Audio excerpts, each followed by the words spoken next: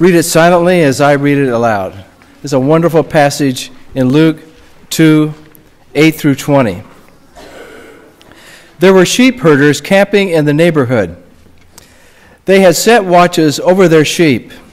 Suddenly, God's angel stood among them, and God's glory blazed around them. They were terrified. The angel said, "Do not be afraid. I'm here to announce a great and joyful event that is meant for everybody worldwide. A Savior has just been born in David's town, a Savior who is Messiah and Master.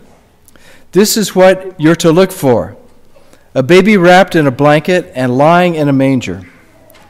At once the angel was joined by a huge angelic choir singing God's praises.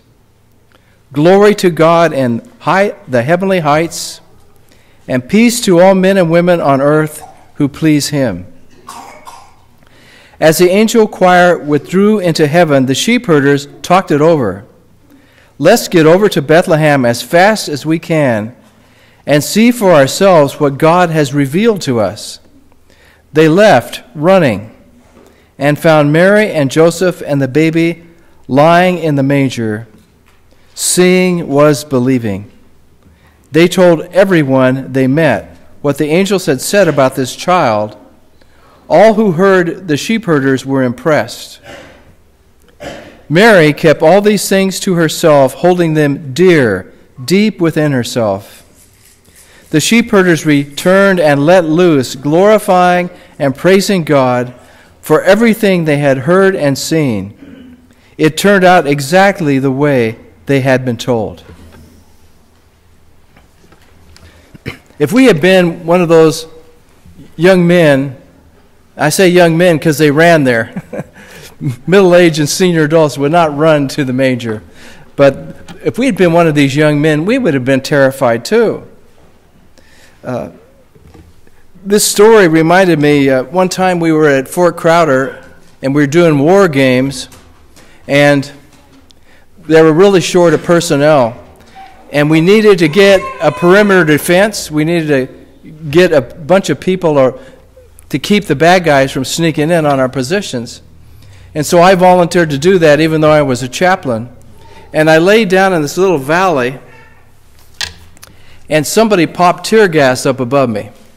And tear gas is heavier than air, so it just funneled down that valley, and I was laying down in the middle of that valley, and I suddenly felt my fingertips and my toes start to tingle from the tear gas, and I sat up, and that took me out of the tear gas, but I was wide awake. And then I heard somebody approaching, so when they got within hailing distance, I said, "Halt, what's the password?" And they didn't know it. And so I arrested him. It was an active duty major from Washington, D.C. And he said, "I have never been arrested in a war game by a chaplain in the middle of the night on perimeter defense. But when you're in total darkness, and there was no light at Fort Crowder, and you hear something approach you, you wonder what it is. And the first thing I listened for was, is it fairly soft like a mountain lion? Is it kicking around like a deer walks? And finally I realized it was a two-legged creature coming towards me. And these shepherds, they had things sneak up on them in the night. My uncle in Wyoming, he finally quit raising sheep. I said, "Uncle Leo, why'd you do that?" He said, "You know what a sheep is, Ron?" I said, "No, what is it?" And he said, "A sheep is an animal looking for a place to die." He had lost a lot of sheep that year, and he got out of the sheep business. But he was constantly guarding his sheep against bald eagles would come and catch a lot of the lambs, and mountain lions and coyotes. He just constantly had to be guarding. So whenever he was with the sheep, he was on edge. These shepherds were on edge. And when that glory blazed around them, that the Bible talks about, they were terrified. And immediately the angel said, "Do not be afraid. I've come to announce a great and joyful event." And this event is for everybody around the world. You know, one of the things that Jesus said in the Gospel of Matthew about when he's going to come again, he says, the good news of God's love through my life will be preached around the world, and then the second coming will come. The good news of Jesus has almost reached every corner of the world now. And we may not be too short from the second coming of Jesus. But this is a worldwide message. And really, through YouTube, this is going out around the world. There's people all over the world listening to this scripture today because technical people in our church, Chase and Tim and John, have made it available around the world. But that's just a tiny bit of the word of Jesus that's going around the world. And this is just not some prophet we're talking about. The angel said, this is a Savior. He's the Messiah that you have been waiting for hundreds of years. This is the Messiah being born. This baby is going to be Messiah and Master. And what's really interesting is just like we had babies in our worship service today, a baby is very weak. And God will bring strength out of weakness. And if you're feeling weak today and powerless, if you turn your life to God, God will bring you strength for your weakness, and your weakness will be replaced with blessing and strength. And the angel told them what to look for. This baby is going to be wrapped in a blanket and lying in a manger. Not in a hotel room or motel room, not in a house. It's going to be in a manger. And then the angels begin singing God's praises. And there's two words in these praises I want you to look at. Glory to God in heavenly heights. So glory is one of the words. Peace to all men and women on earth who please him. When you praise God and give God glory, you will have peace in your life. It's just like earlier we talked about when you pray for other people, you'll start having compassion on other people. You'll start loving other people, and you'll start having compassion on yourself and loving on yourself as you pray and help other people. And so when you sing glory to God, the peace of God, when you really mean it with your heart, like these angels did and like these shepherds did, the peace of God will come to you and will remain on you as long as you're thanking God and giving praise to God. The peace of God will always be with you. Now, when we receive a message from God, the first thing we have to do is we have to see what it means in our lives. And the shepherd said, God has revealed something to us. Let's go do as fast as we can what the angel told us about. Let's go see for ourselves.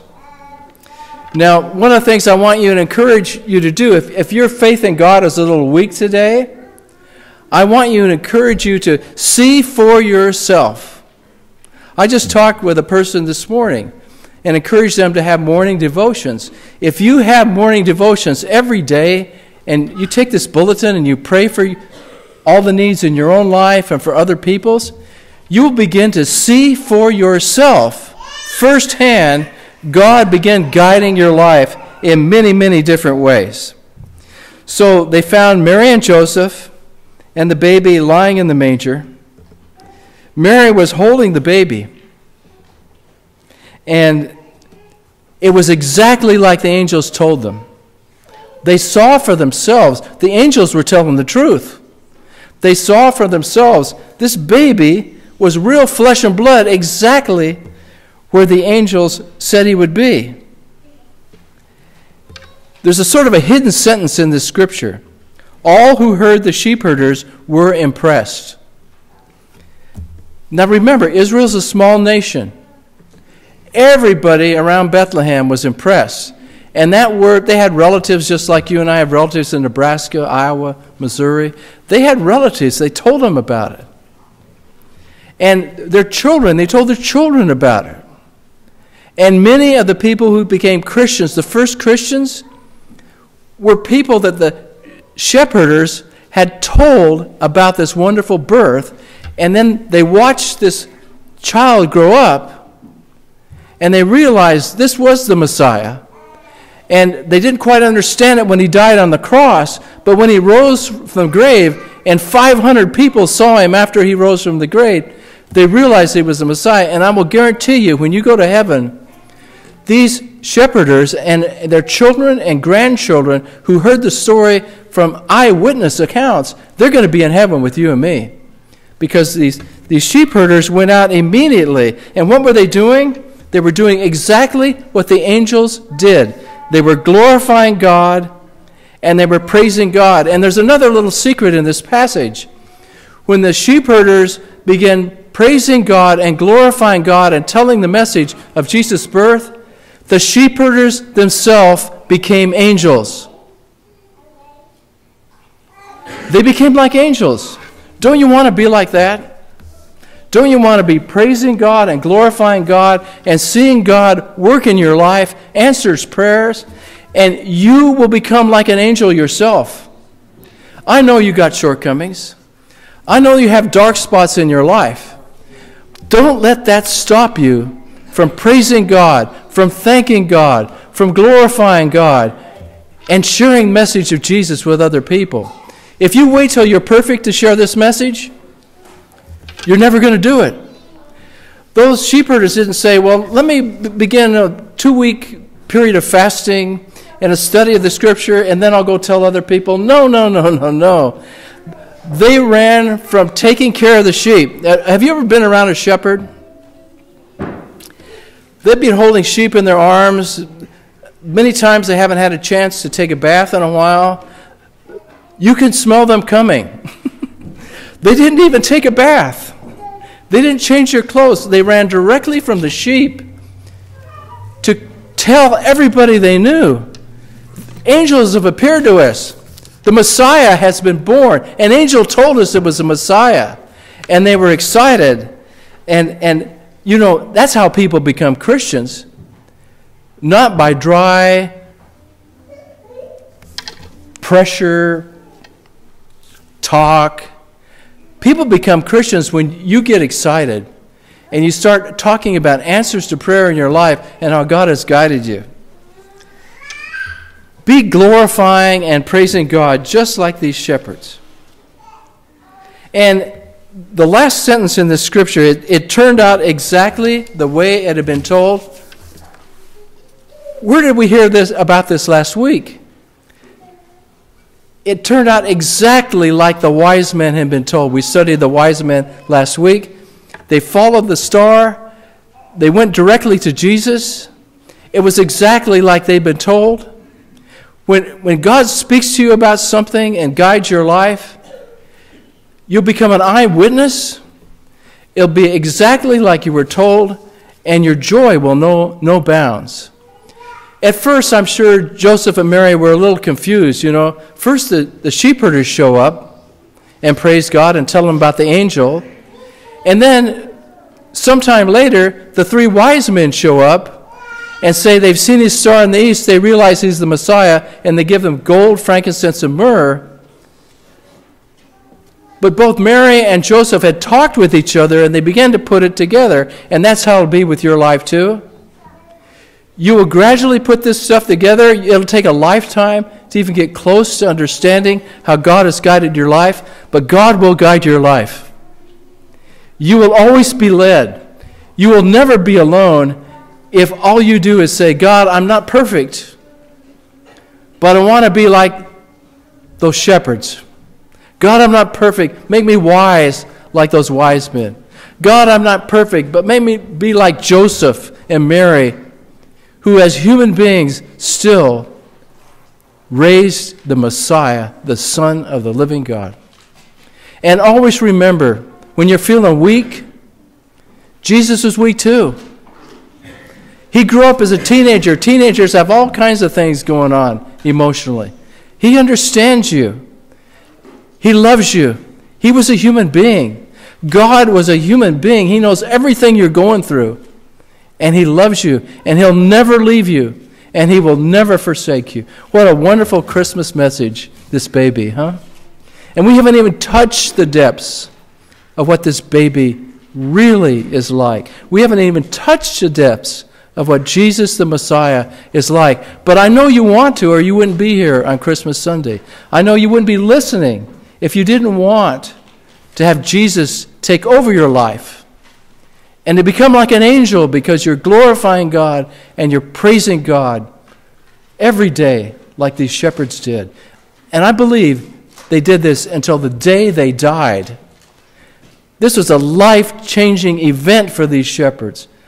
How can you forget a choir of angels praising God? How can you forget a baby in a manger? How can you forget watching Him grow up to be the Messiah and heal people and speak like no other human being has ever spoken in the history of the world? I challenge you, read all the writings and all the teachers of all the world. You'll never find a man or a woman who spoke like Jesus of Nazareth. You'll never find one. I was on a spiritual quest for many, many years, reading all the world religions, all the original documents. Nothing compares to Jesus. And what a joy this Christmas day. You'll be risen from the dead before you die when you become a follower of Jesus. You'll be risen with great joy from depression and struggles when you know that you're a child of the living God and that God personally loves you.